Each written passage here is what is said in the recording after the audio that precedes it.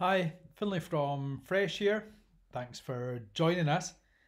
Just going to run through a few slides how to attract the right investors and grow your business.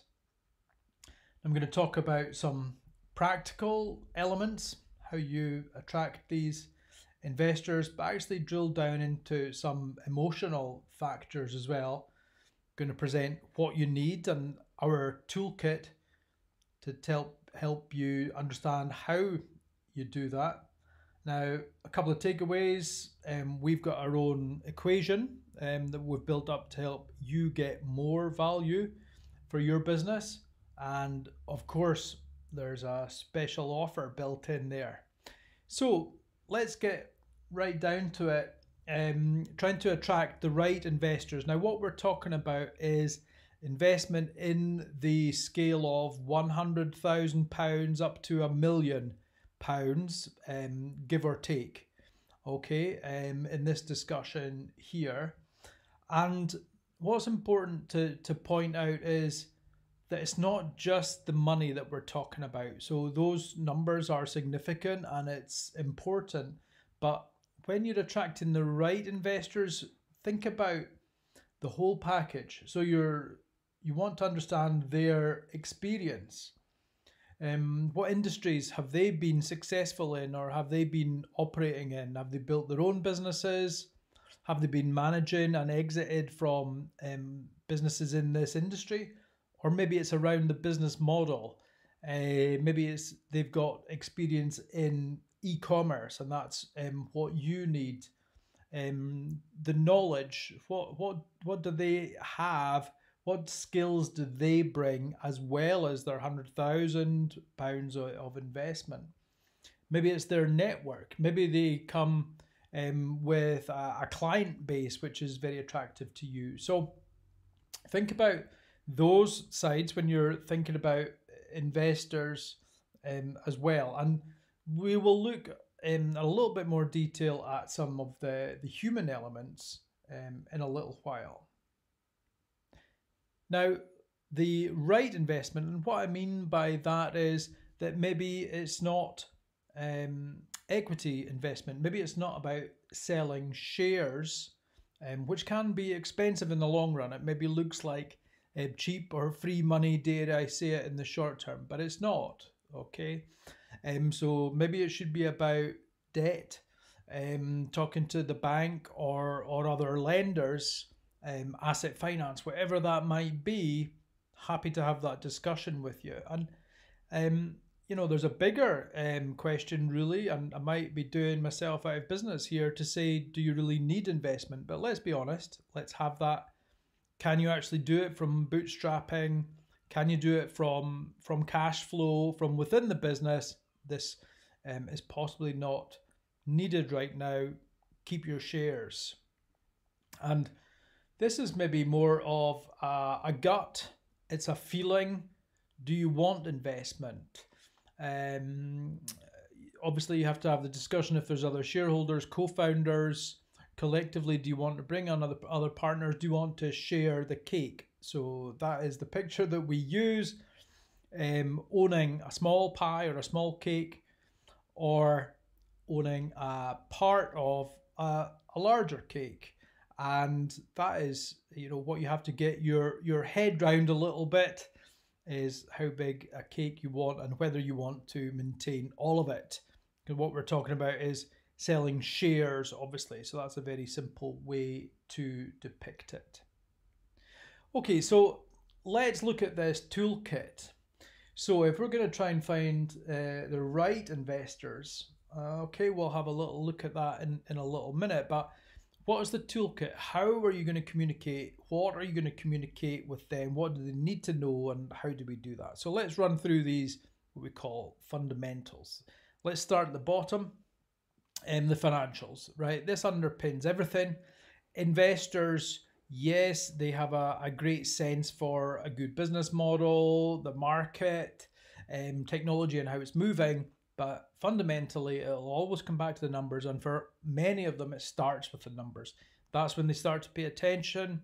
So your numbers have got to be well presented in a way they understand it. profit and loss, projected profit and loss, balance sheets, and probably most importantly, cash flow forecasts over probably 3 years, maybe 5 years.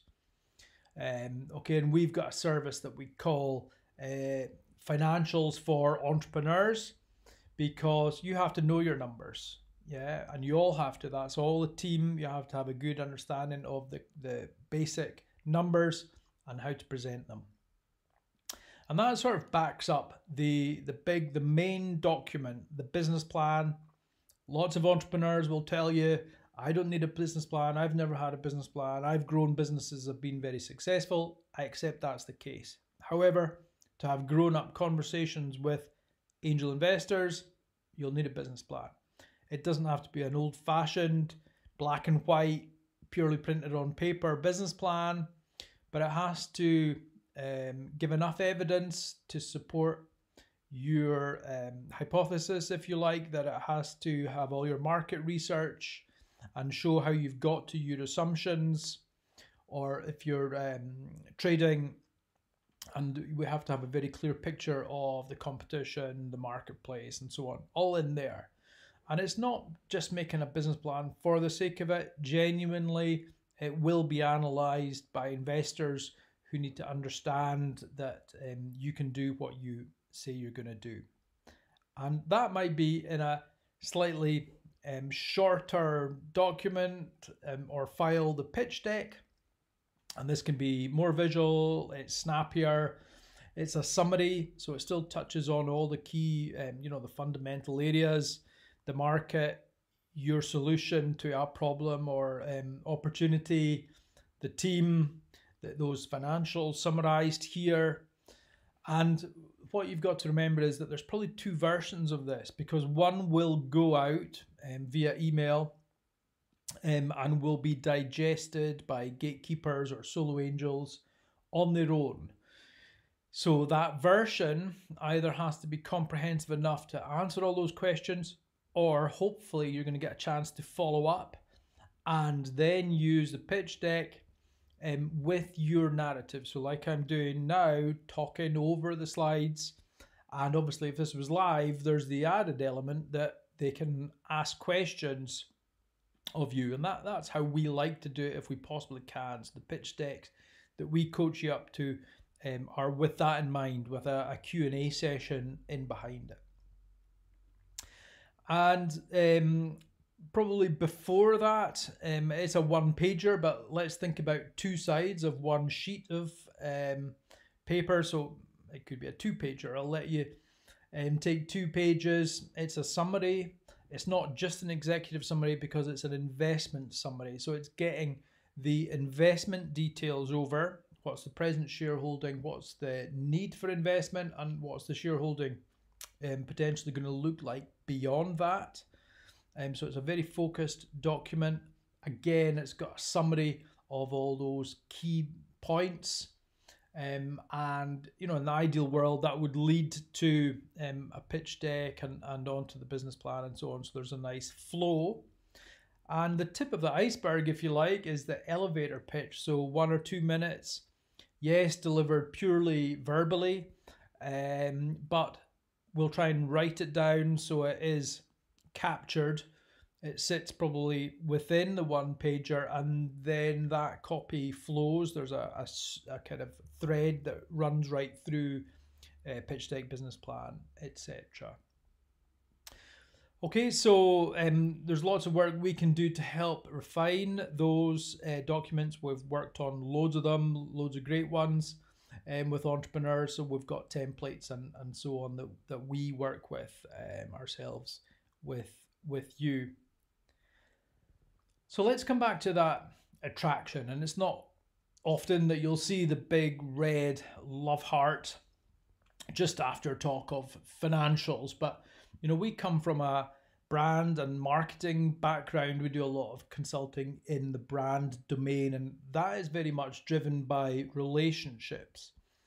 Okay, it's relationships with your customers and potential customers. It's relationships with staff, culture, and so on. So it's very much about people and how they behave and what drivers there are. And And we believe that that should come across when you are trying to attract the right investors, and that's a relationship, right? So let's make sure that we can attract the right investors with three key areas. So purpose. Can we match that purpose? Can we actually find investors that buy into your purpose? And investors do have a purpose. Like your business, it's not purely about profit.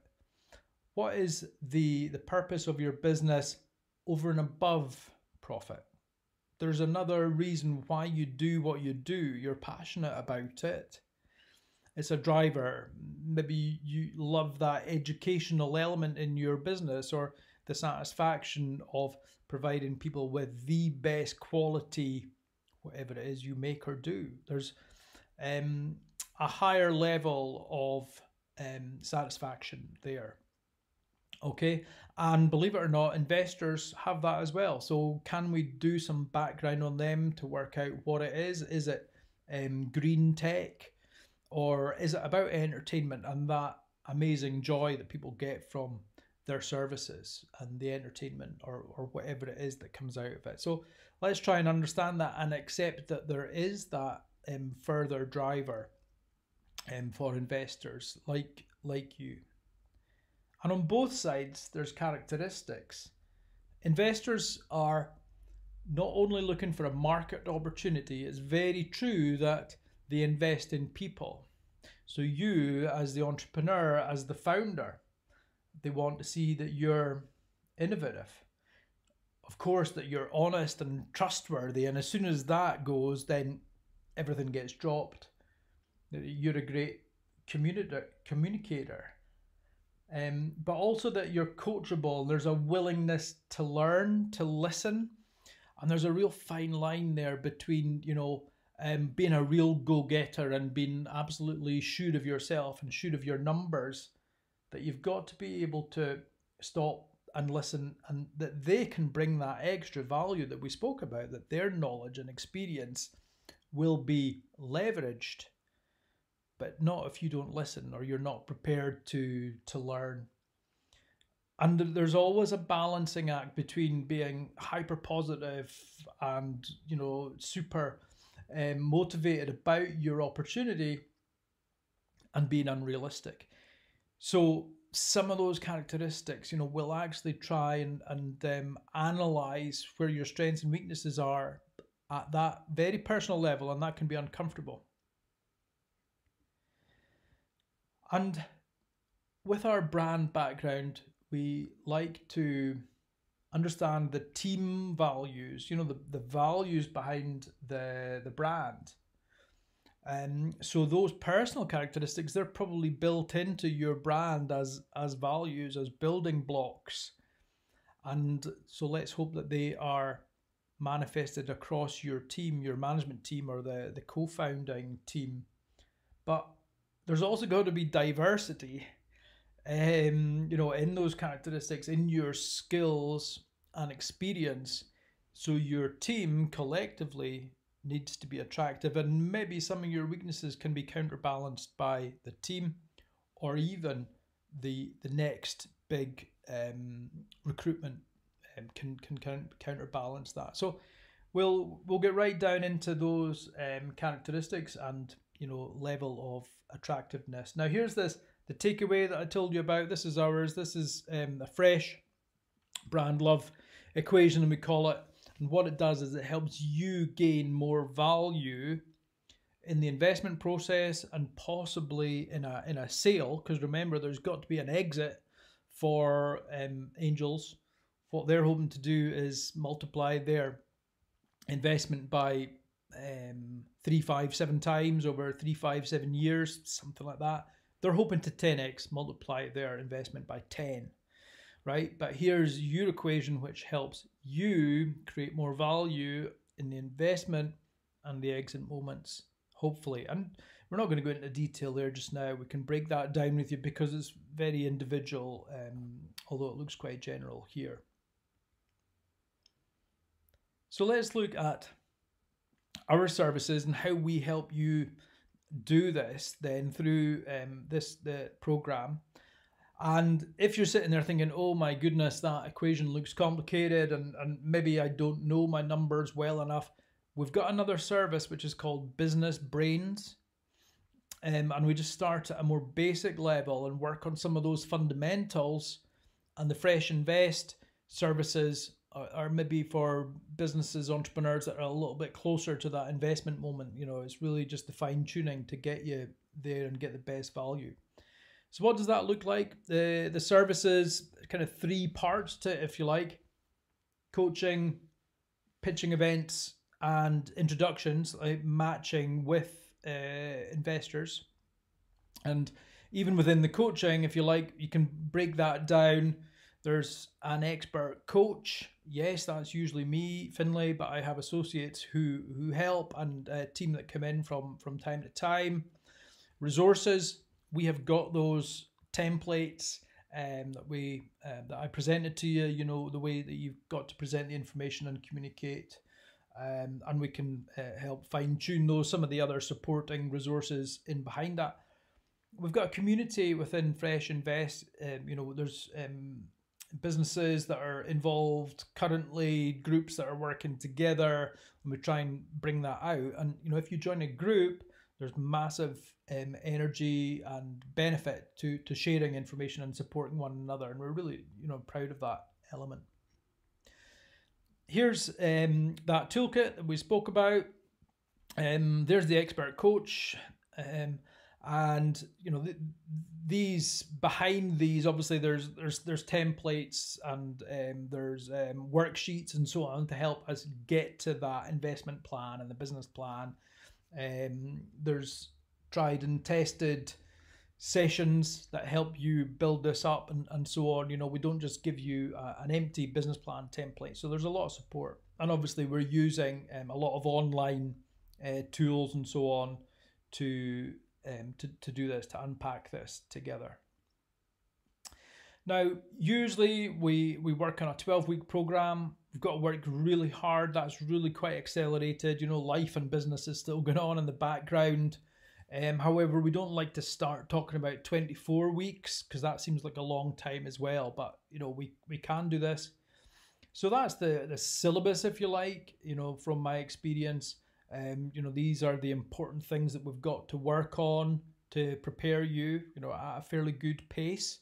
And if we can hit all of these 12 boxes, then we're in a great place. I'll just pull out a couple. You've seen the equation. Not everybody does this. For small businesses, being able to help you actually put a value on your brand, or even the awareness to say, well, you know, my brand really is valuable, or even to understand at a more fundamental level what we mean by brand, and that actually resides in the consumer's head. Okay, it's not your logo or your artwork. It's how they feel collectively about you, what they say about you when you're not in the room, right? And the other element is that we actually put you through a practice pitch. It's pitching for feedback, but it's a very well-informed panel that we use.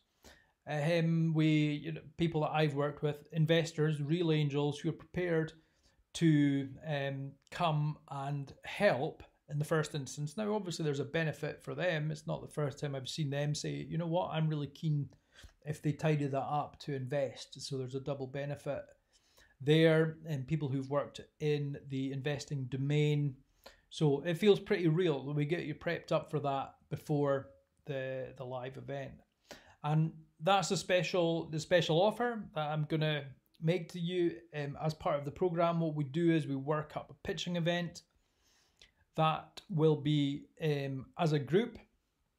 So we bring together, you know, 4 or 5 businesses that make sense to pitch together. Obviously, you get your 20-30 minute pitching window with questions. If you're on the individual, it probably makes sense that we work that up as an individual and invite a special audience just for you. And so what's your investment? If we're talking about 100,000 to £1 million raise, for you, you know, round about the sort of seed sort of stage. This is the investment that you'll need to make in our services. There's three different ways of getting involved.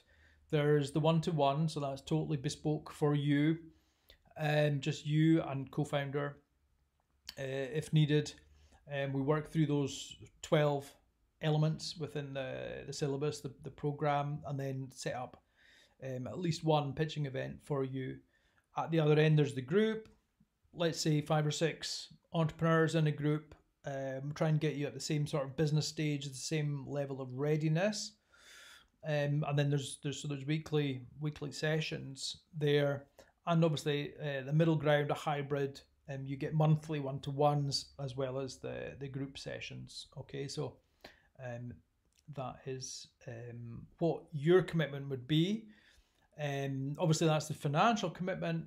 There is a lot of work in this, so you know you've got to commit, and we work at a fair pace, and you need to be committed. I know you're committed to your business, but also committed to this. So your next step, have a think about that. Really happy to take any questions. Ping us an email. We can set up a call to discuss, you know, what would be best for you, what's the best timing for you. Actually, is it a different program? And I'd welcome any questions from you.